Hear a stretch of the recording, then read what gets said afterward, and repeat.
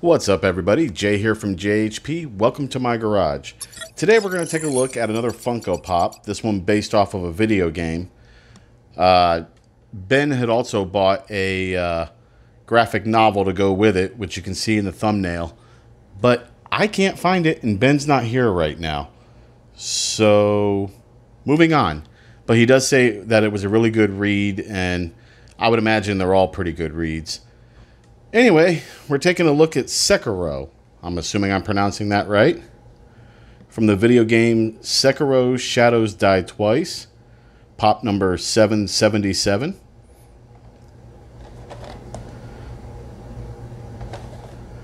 Not much else on the box. Clearly this is a standalone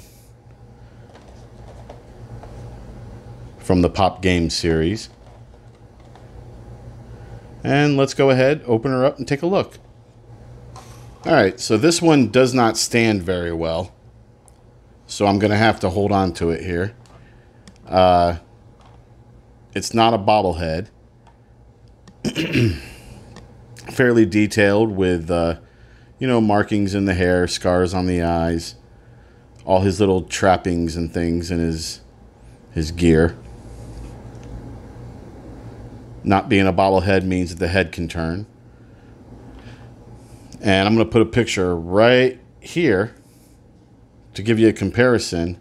And it looks like they captured the look of Sekiro quite well.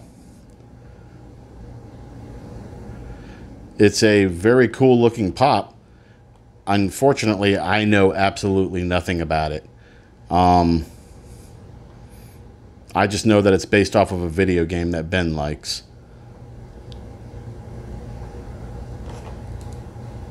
Oh, and it should also be noted that while it doesn't stand very well, it doesn't have the hole in the foot for a Funko Pop stand. So that might be an issue if you display them out of the package.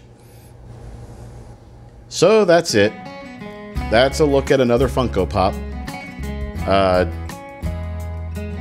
I think that might be it for Funko Pops for a couple of weeks, but don't quote me on it. Ben and I are really enjoying collecting these things, so we'll see how that goes. Anyway, I want to thank you all for watching. Please like and subscribe. Remember to always play with your kids because that's very important. And as always, I'll see you next time.